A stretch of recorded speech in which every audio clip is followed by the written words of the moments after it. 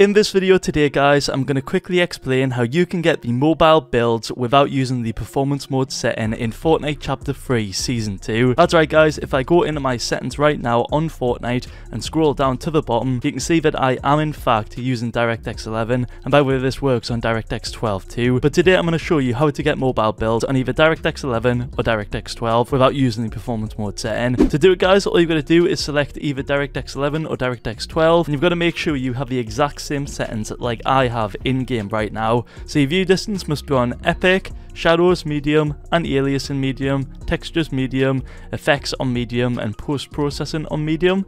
Then all you want to do is go into game and you'll see straight away that I do not have the mobile builds. I do in fact have the DirectX 11 / DirectX 12 builds, but if I go ahead and go back into my settings, scroll down under the video tab where it says view distance, if I change my view distance from epic down to near, watch what happens. If I press apply, and by the way I'm still on DirectX 11, this works with DirectX 12 too, if I go into game, boom, I now have mobile builds like that. Look, this is insane, and I'm literally on, again, if I go in my settings, DirectX 11, and again it works with DirectX 12. But guys, that's how you get the mobile builds on these rendering modes without using performance mode. As you can see, that's clearly mobile builds, and again I am clearly on DirectX 11, which can be a huge FPS boost to all those people out there that do use either DirectX 11 or DirectX 12. But as you can see guys, it's actually working in game in Fortnite Chapter 3 Season 2. Be sure to give it a try guys and let me know if it boosts your performance.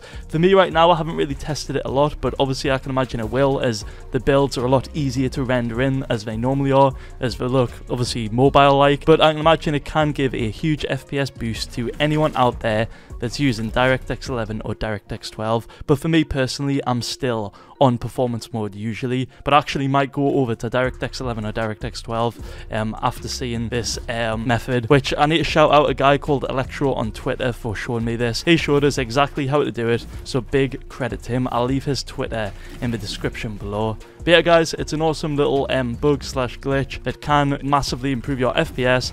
Be sure to give it a try and you should be good to go. If the video helps out, be sure to drop a like on it, be sure to subscribe to the channel too, and finally feel free to use Codelife in the Fortnite item shop to help me out a ton. I'll catch you guys in the next one. Enjoy mobile builds on DirectX 11 / 12.